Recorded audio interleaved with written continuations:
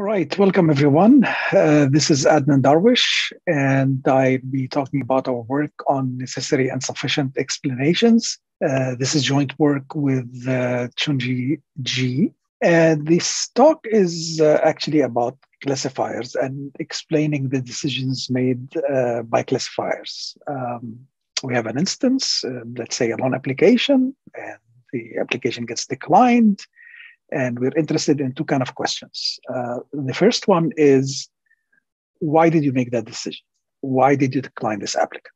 And the second question is, what would it take to change the decision to get this applicant to be granted a loan?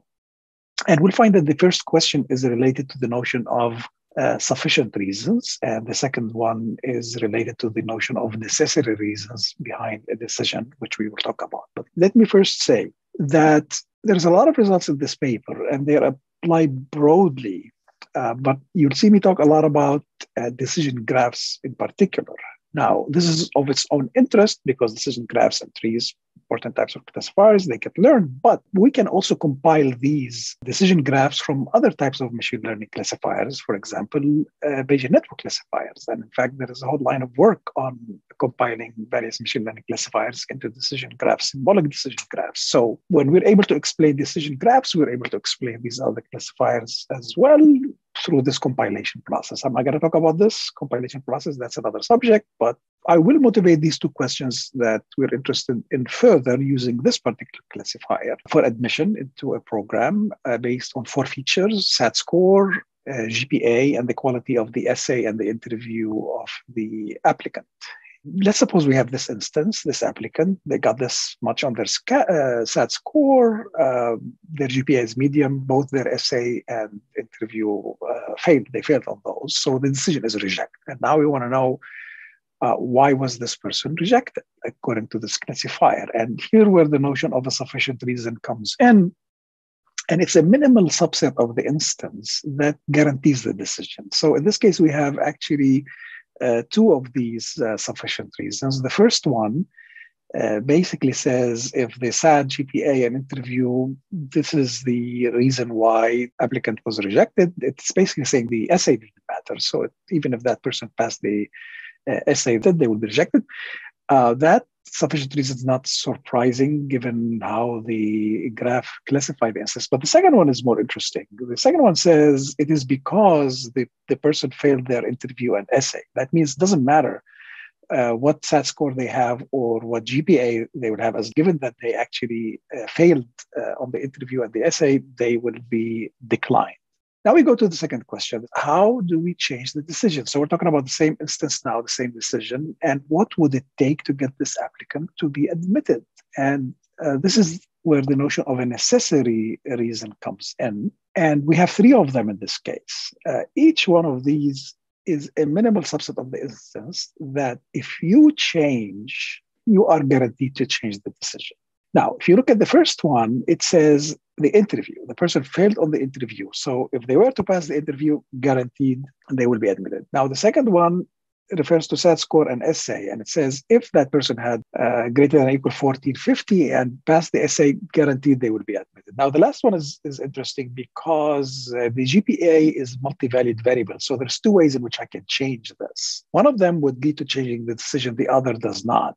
So you're guaranteed that there is a change of these that will change the decision, but not that all possible changes to these variables would do that. And again, these sets are minimal. Now, a central notion to the approach that we develop in this paper is this notion of a complete reason behind the decision, which is something that's a little bit more general than necessary and sufficient reasons. And we use it actually to compute these sufficient and necessary reasons. So given a classifier and an instance, this is a Boolean formula. In this case, it's expressed as a circuit. It's called the complete reason. It was introduced in 2020 in ECI. And the idea is if you have the complete reason behind the decision, then you can compute the sufficient reasons by computing the prime implicants of the complete reason. All right, prime implicants have been around for a very long time in computer science. I'm not going to explain them, but you'll find an explanation in the paper. Up to this point, actually, this is known stuff. And what we show in this paper is that if you compute the prime implicates of the complete reason, then those would be the necessary reasons. So once you have the complete reason, you can use it to compute either sufficient or necessary. So let's look now at the big picture again so that we highlight what's new in this work and the contribution. So we have the classifier. If we want to prepare to do these computations that we mentioned, complete reason, sufficient, and necessary, the first thing you do is compute what we call class formulas. So this classifier has K classes, and we will talk about class formulas in just a little bit, but these are formulas, one per class, which each formula characterize the instances in that particular class. Now you have this, and now you get an instance, and a decision is made. CI is the decision on it, and you want to explain it. So you take the corresponding class formula and the instance and compute the complete reason. Now you're ready to do explanations. Why did you make this decision? What would it take to change this decision? This picture, except for the necessary reasons computed in this particular way, has been around and has been instantiated. So what's new here? What's new is a number of things. One is that we have now a native treatment of this framework for handling discrete variables and multi-classes. Previously, when we had multi-valued variables, we would have to binarize them. And that's problematic, as we'll see later. When you're dealing, for example, with decision trees, random forests, these discrete variables end up being the result of discretizing continuous variables. You may have thousands and tens of thousands of values per variable. And if you binarize, it's a problem. So now we have a native formulation in terms of discrete variables. We have a new way of computing complete reasons, particularly for discrete variables based on the notion of quantification. We will discuss this. We also have closed forms for the complete reason for a certain number of classifiers, and that includes decision graphs, decision trees, sentential decision diagrams. So you don't even have to go through a class formula. Directly from the classifier and the instance, you can get a closed form for the complete reason, and in linear time space. A substantial portion of the paper is dedicated to the notion of necessary reasons. Now, as I'll mention later, these do correspond to what is known as contrastive explanations in the literature. I'll say a little bit more about this, but we added more results on that. And the final portions are two algorithms. One for computing the shortest necessary reasons. Now, one of the issues with sufficient and complete reasons is there could be an exponential number of them. And one way to focus is to pick those that are shortest in length. So instead of finding subset minimal ones, you find length minimal ones.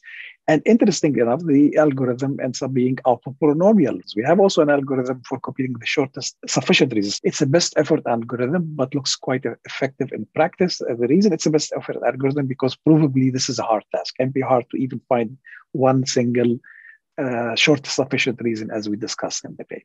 All right. So now there's so many results in this paper, and their scope and broader applicability vary.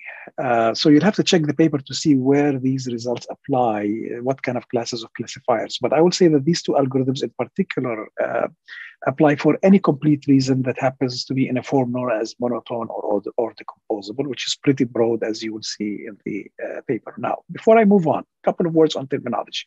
Sufficient reasons, as I discussed them, and this is the term used in this ECI paper from 2020 when the notion of a complete reason was introduced first. These correspond to what has been known as PI explanations. So they were first introduced in 2018 and later also referred to as abductive explanations. So all of these three things, sufficient reason, PI explanations, abductive explanations, same thing. Again, originating in 2018. Now, necessary reasons, as we define them in this paper, that is, the prime implicates of the complete reason, end up corresponding to what people have studied under the name of contrastive explanations. We show the correspondence in the paper. This has even a longer tradition, contrastive explanations, going back to the 1990s, but the formulation we use is by Ignatieff and colleagues because they formalized this notion while it was discussed more generally before. And the correspondence we show is to that particular notion. And in fact, due to this correspondence, you immediately you get results back and forth between the two notions. We prove new properties about necessary reasons, as you see in the paper, which apply to contrastive explanations because they correspond to each other. Now, there's also another notion known as counterfactual explanations, which is very, very similar, but not exactly the same precisely. So what we define as necessary reasons being prime implicates of complete reasons end up corresponding precisely to contrastive explanations, as you will see in the paper. Okay, let's get moving. We need to highlight some of the key technical ideas in the paper or what it rests on. So we mentioned this notion of a class formula. This is a very important notion. So let's say you have a classifier here, in this case, a decision graph over 3 variables. They're ternary. And this classifier has 3 classes, C1, C2, C3. Each class has a formula. And here they are in this case. What these are, what we call discrete formulas over discrete variables. And each one of them captures or characterizes all of the instances in that class. So delta 1 captures the instances that are labeled with class 1. If instance satisfies this formula, it is in this class. If it does not, it's not in this class, and so on. And these 3 formulas are mutually exclusive and exhaustive. They are an abstract representation of the classifier, and this is what we work with. Such class formulas are easy to obtain for a number of classifiers, decision trees, decision graphs, SDDs, and so on. These class formulas are very easy to obtain. Now, how do we compute complete reasons? When this was originally introduced, the notion of complete reason, there was a dedicated algorithm for that, and it required a particular type of classifier. So now we do it a little more generally based on your results that I'll point you to. But here's an example. You have a classifier over 3 variables x, y, z, ternary. Let's say this one has 4 classes, and therefore 4 class formulas, delta 1 through delta 4. Now we get an instance, and this instance says x is 2, y is 2, and z is 1. And it's classified as C2. That's the class. So the corresponding class formula in this case happens to be the following. Now I want the complete reason. And the idea is from the instance and the class formula, I can get that. And the way you get it is using quantification. This is the new results that I'll point you to in a little bit that we're basing this paper on. What happened here is you take this class formula delta 2 and universally quantify the 3 literals that define the instance. Now, what does that mean? We'll mention in a second. But if you do that computation, which is purely logical computation, you get this result. That's the complete reason in blue. And what this is saying is you can think of it as the most general condition that characterizes why the instance was classified as C2. It's basically saying that the reason why this instance was classified as C2 because the instance had the characteristic X2 and it had one of the other 2 characteristics Y2 and C1. Now, this ability to compute complete reasons through quantification was actually introduced in this recent paper, journal paper in JAIR. But this paper actually studied this using Boolean variables, and it was all in Boolean logic. And towards the end of the paper, in the conclusion section, actually said this can also be applied to discrete variables. And here's the definition of quantification in that case.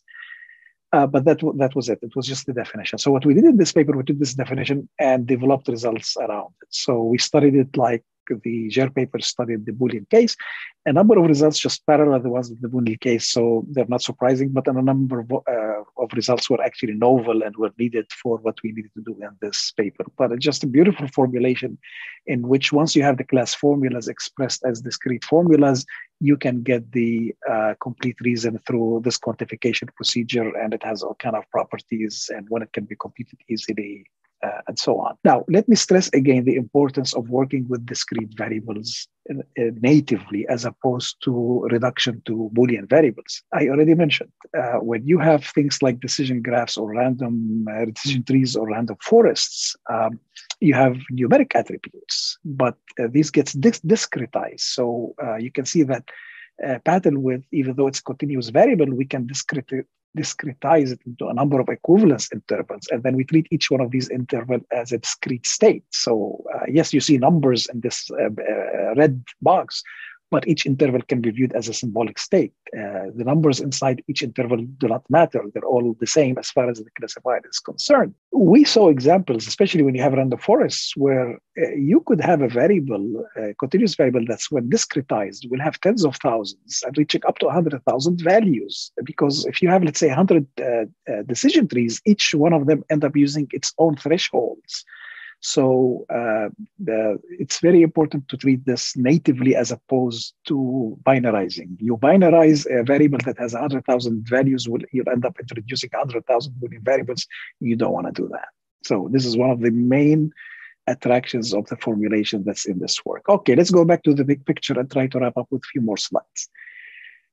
This was the big picture and what's new here. And what I'm going to do next is just quickly mention the two algorithms for computing shortest necessary and sufficient reasons, and we'll leave it at that. So the algorithm for computing shortest necessary reasons, it's actually pretty simple. As mentioned, it applies to any complete reason that is in the form of a monotone and or decomposable NNF. You can see the definitions of those in the paper. Here's an example of a complete reason. We saw this one before. This is a monotone and or decomposable NNF. Now, as mentioned earlier, if you compute the prime implicates of this circuit, you get necessary reasons. Now, what this algorithm does, it first prunes the circuit. And what does pruning mean? It kills some edges using linear paths, details in the paper. Once you prune it by deleting some of the edges, if you go and compute the prime implicates of the pruned NNF, you get the shortest prime implicates. That is, you get the shortest necessary reasons. And that's what this algorithm does. The pseudocode is almost the same as the real code in terms of size. And interestingly enough, this turns out to be an output polynomial algorithm, so which is fantastic. The other algorithm for shortest sufficient reasons, a little bit more involved. And as I said, this is the best effort algorithm because this is a hard task as shown in the paper, but it has a very simple structure as well.